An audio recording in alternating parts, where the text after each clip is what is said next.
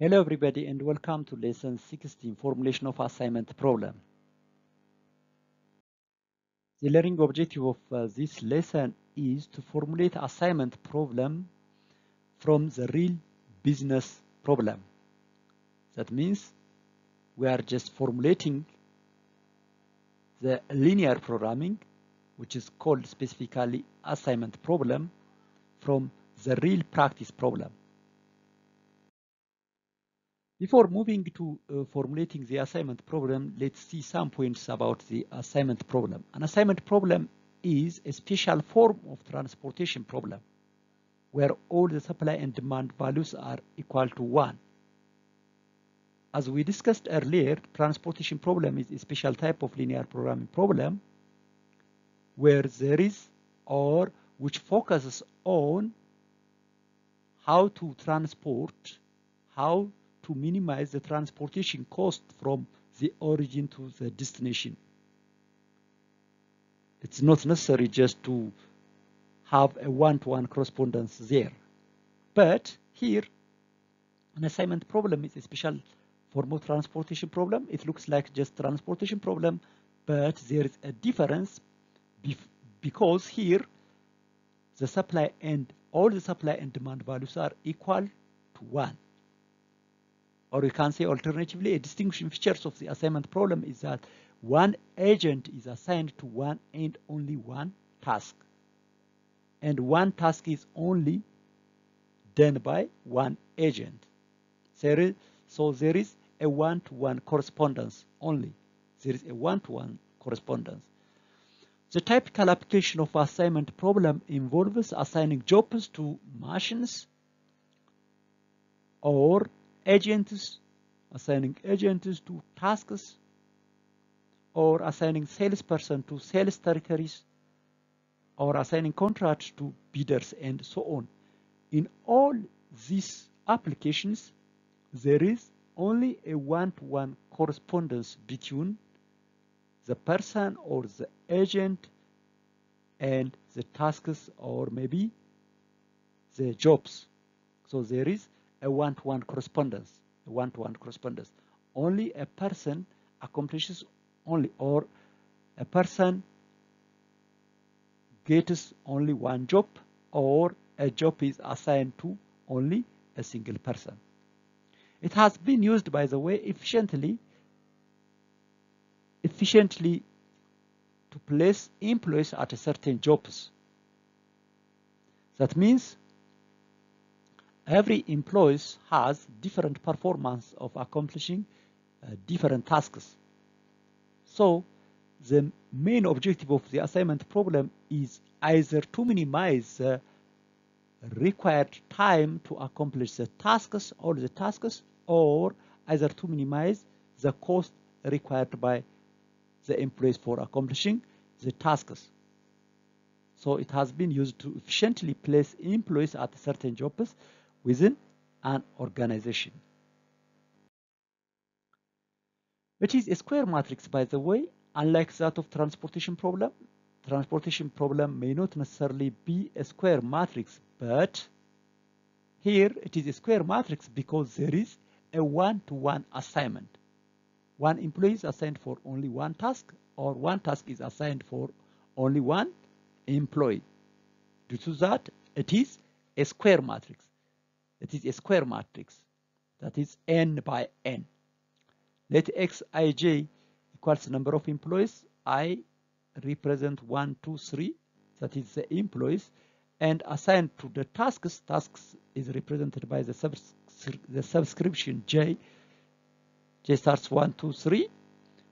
So here there is an assignee of, or there is a single employee assigned to a single task, or there is an assignment of a single task for a single employee. And the objective function is to minimize the cost or the time required to accomplish the task, and it can be expressed like this. Z equals, I start from 1 to n. This is just for the employees. And summations of j starts from 1 up to n. This is for the tasks. Because it is a square matrix, all the employee and the tasks start from 1 up to n.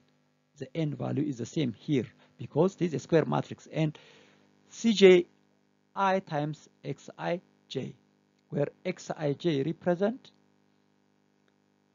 the tasks to be assigned from I, or the tasks, the amount of the tasks assigned from I to j, and Cij is the cost. Cij represents the cost to accomplish task I, the cost to accomplish task j by I employee, where Xij equals 1 if employee is 1, if employee I is assigned to task j. If employee I is already assigned to task j, so there is no other assignment. There is no assignment. There is no more assignment because there is only one-to-one correspondence. So if Xij equals 1, otherwise 0, either 1 or 0, because it's only possible for an employee to be assigned for a single task, or a single task is assigned only for a single employee, which is subjected to the constraints. Summation of Xij equals 1. This for the only one job is done by either person, a single person, we can say a single person. So the summations of the tasks done by a single person is 1. Summation of the tasks done by a single person is 1. Summation of the Xij equals 1. That means here j represents the tasks or the jobs. Only one person should be assigned to the j's job. So there is a one-to-one correspondence. The summation of the tasks assigned to a single person is 1, or we can say here the summations of employee assigned to a single person equal to 1. Let's see some important points about the assignment problem.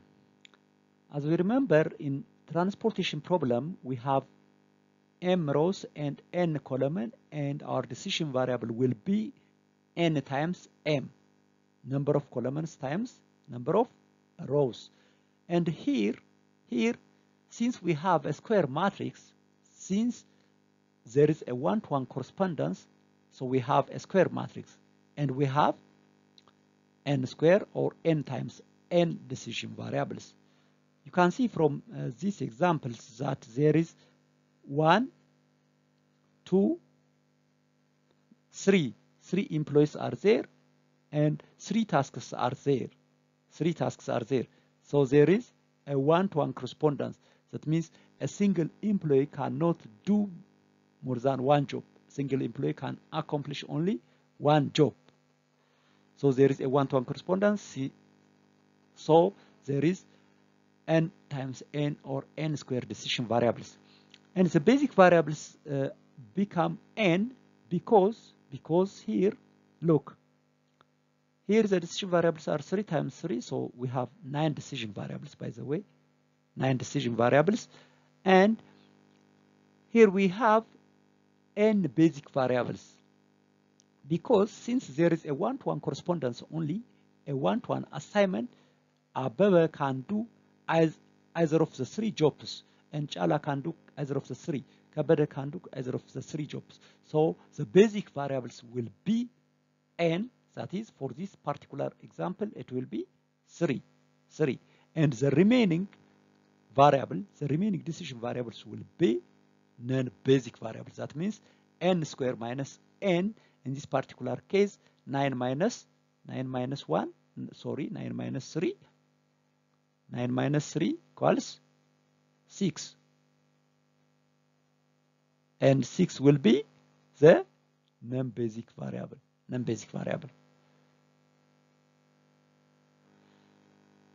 The number of possibility the number of possibility of combinations. That means the number of possibilities of the assignment.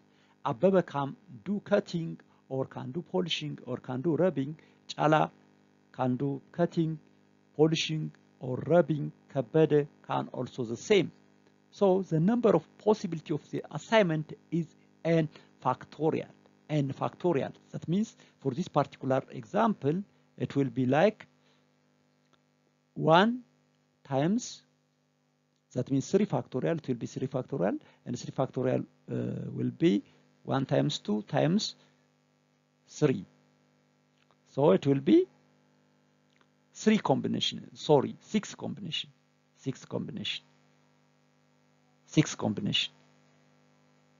6 types of possible combination are there for this particular example. That means it has 3 factorial. 3 factorial means 1 times 2 times 3. Result is 6. 6 is the possible combination. By the way, if we increase the number of employees and the job, so the number of possibility becomes very large, It becomes very large. And if we encounter unbalanced matrix in the case of assignment problem, so the first task we have to do is to make it balanced by adding dummy column or dummy row, just like we did in the transportation problem. Because we can do only for the balanced assignment problem. So the first task for the unbalanced, if we encounter unbalanced assignment problem, the first task is just to make the unbalanced matrix into balanced matrix by adding the dummy column or row, by making the cost to be 0. By making the cost to be 0, because there is no assignment. There is no, in practice, in reality, there is no assignment of assigning tasks or jobs from the dummy column or dummy row. This is all about the important points of assignment problem. Now let's move to an example how to formulate the assignment problem from the real business problem. This is an example which shows how to formulate the assignment problem from the real business problem. Formulate the following assignment problem as a linear programming model to minimize the total cost for the tasks. The required cost by each employee for each task are given in the following tables. It means that Ababa requires 19 birr for cutting task, and 30 birr for polishing, and 50 birr for rubbing, whereas Chala needs 70 birr for cutting, and 30 for polishing, and 40 for rubbing. And Kabada requires 40 birr for cutting, and 8 birr for polishing, 70 birr for rubbing. Our objective is to assign all the tasks, that means a single task for a single person, and our objective is to minimize the overall cost required to accomplish all the tasks. Let Xij, number of units of the tasks, J 1 to 3, to be assigned for employees I 1 to 3. So I stands for the employees and J stands for the number of the units of tasks. So to start the solution, similar to the transportation problem, with the only difference that each task is assigned to each employee. That means there is only one-to-one correspondence in assignment problem, which is a distinguishing feature from the transportation problem.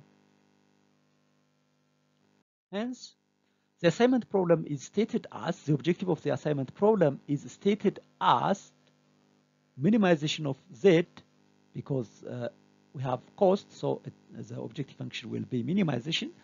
Z equals 19 times x11. That means 19 means the cost which is associated for person 1 or employee 1 to do or to accomplish the first task.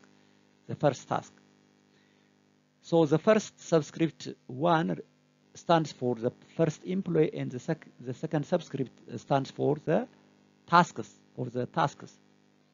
So 19 is here. 19 is the cost required for the employee, the cost required for the employee, the per unit cost, that means the per unit cost. When we multiply by the amount of tasks, so we get the cost required by employee 1 to accomplish the first task 1. So we have 9 decision variables as we discussed earlier, because it is a 3 by 3 matrix, and to find out the decision variable we just multiply 3 by 3. So we have 9 decision variables, and we have also constraints, which is subjected to the constraints. So this constraint shows that x11 plus x12 plus x13, which is found in the first row. So the number of tasks assigned for employee 1, because the subscript 1 indicates the first employee. So the number of tasks assigned for the first employee, for the first single employee, equal to 1, because there is a 1-to-1 correspondence. And the number of tasks to be assigned for the second employee equal to 1. The number of tasks assigned to be for the third employee is also 1. And those number of tasks, the number of tasks assigned for example, here you can see the second subscript is 1, 1, 1. That means second subscript represents the tasks or the jobs. So number of employees assigned for doing this first task is the sum of the number of employees assigned to do this task is 1. And the number of employees assigned to do the second task is also 1. And the number of employees to be assigned to do the third job is also 1, because there is only a 1-to-1 correspondence.